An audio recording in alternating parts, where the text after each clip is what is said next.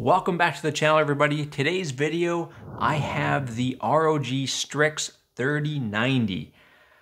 Well, I have to say, there's some stock levels out there, not much. I was able to spam click my way into ordering one of these online. I was actually able to get this from NewEgg, so there is hope to grab one of these cards out there. So today's video, I'm gonna really talk a little bit about the card itself, go over some of the thermals, see how well this thing can overclock, and let's get to it. Let's roll.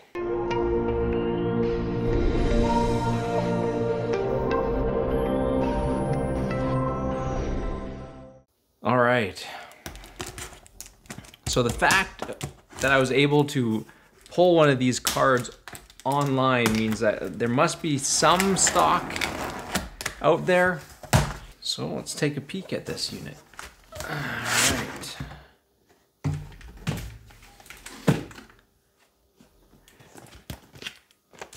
There it is there. Oh, it's chunky.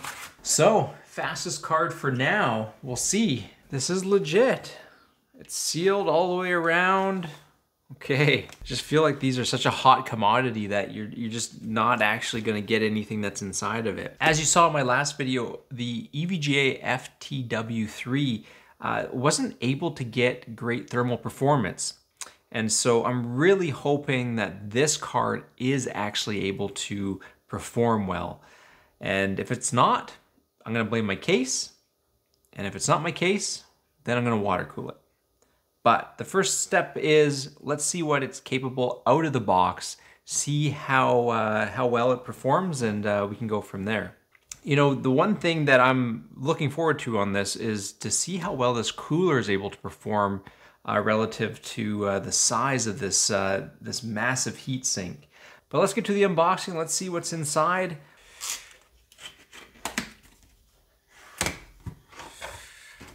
Okay.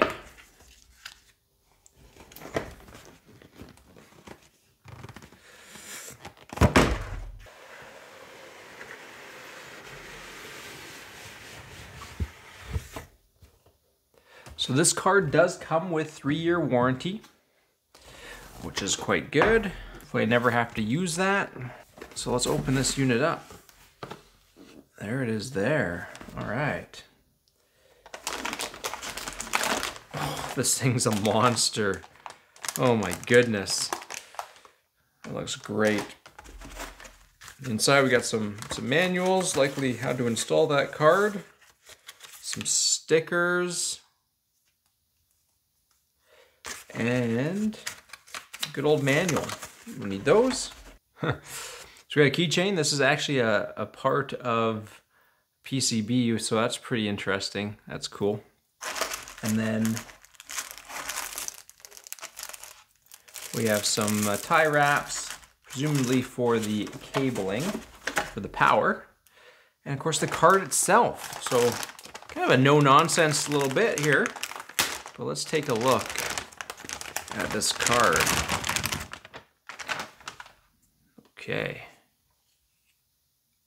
So as you've seen on many of the reviews, it has the 3 fans. The middle one is a counter rotation. And then looking through it, you can see that it does have quite the large outcropping here where the heatsink falls over the card by probably another good 2.5 inches. All right, so noticeably on the back, of course, we have a full array of MLCC capacitors, so hopefully we don't have any issues. On the backside here, of course, we have performance mode and what's called quiet mode. So we'll do some testing around that. And of course, then we have 3 8-pin PCIe power. So that gives us 450 watts right there, plus our PCIe off the motherboard. I can tell you this card is heavyweight. And on the backside, we have 2 HDMI ports and 3 DisplayPort out. And then one of the things that you can see just up in here is there are 2 fan headers off the back of the card. So you can plug in here. So in case you say had some fans that wanted to push over the card or maybe from a side panel, it'd be controlled by the fan curve of the card itself. This is now our LED strip. So we'll see how that looks inside the case. That's really it. Let's get this thing into a system and power it up, see how it performs in some games, and see if we can do some overclocking on this if it has some thermal headroom.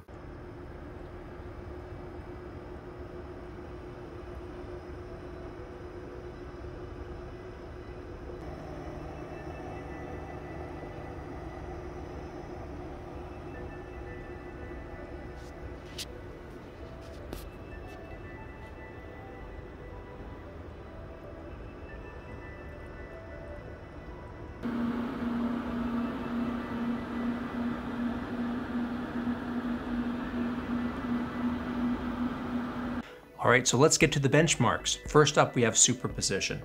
Now, my test system was a Ryzen 3900 XT, memory at 3600 with timings of C16. I did a stock performance BIOS run, and then I did an overclock run with the performance BIOS, 123% of the power limit, GPU at plus 100, and memory at 250. So first up, you can see that the stock settings on the 3090 Strix actually outpaced both the Alienware along with the EVGA 3090. Now, this does have higher clocks from factory, so that would explain the delta. And then I also did an overclock run, and that was able to push up to 18,089. Similar story on the 1080p extreme profile at 12,770, beating up the other cards, and then 13,648 on the overclock. Heading over to 3D Mark. So I went through all the scores, give you a complete picture of how this card performs. And as you can see, it does not disappoint. Now, I did also run it on my Ryzen 5950X. This one's still getting built, but you can see that some of those scores are CPU oriented, like you can see in Firestrike, which it definitely gives a hand towards the Ryzen 5950X. Now, when you look across all the rest, Time Spy specifically 18,130, on the overclock 18,908. And then taking a look at Port Royal. So on stock settings 13,103, and with the overclock 13,839. The one thing to note though is that the Alienware Aurora R11 with the 3090 does fall behind just slightly by about 2 or 3% across the board. So heading over to Shadow of the Tomb Raider, of course, highest setting, the resolution on this is 3840 by 1600. Now you can see on the stock settings, this comes in at 116 frames per second. On the overclock, didn't see that much gains, actually only 2 more frames per second, hitting 118. So one thing to note that this is a more CPU bound game, and so the frame rates of course are reflected as such. All right, now heading over to Far Cry 5. So stock settings 91 frames per second, then over on the overclock 94 frames per second. Now you can see that the Alienware certainly does a great job here, 119 frames per second, and that's mostly due because of the 10900KF. Heading over to Flight Simulator. So all ultra settings, same resolution. Saw around 45 frames per second on stock, and no gains when the GPU is overclocked. Of course, this is a CPU bound game, and unfortunately was not able to crest up into the 50 frames per second at all here. Heading over to Red Dead Redemption, max quality ROG 3090 Strix hit 112 frames per second. And this game, not a big change when you overclock the GPU. Heading over to Horizon Zero Dawn, max settings, same resolution. We saw this come in at 85 frames per second, and the overclock 91. So for this particular game, we saw a nice jump of 6 frames per second. Heading over to the Division 2, highest settings on the 3090 Strix stock, 92 frames per second, and lifting up to 98 frames per second when overclocked. Heading over to Watchdog Legion, max settings.